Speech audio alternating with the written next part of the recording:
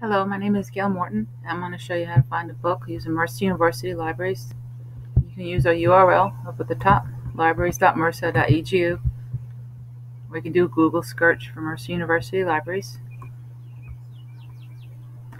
I'm going to scroll down just a little bit until I see this Discovery tab. I'm going to keep the search very simple.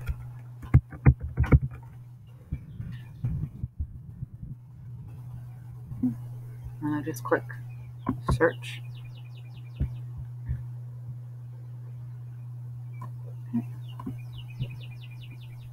And here's my list of books. This will tell you where the book is. Some of our books, well, I should say a lot of our books are electronic. These ones are in the stack. Tava Library, that's in Macon. If you see Swilly, then that means it's in Atlanta. That's how you find a book using Mercer University Libraries.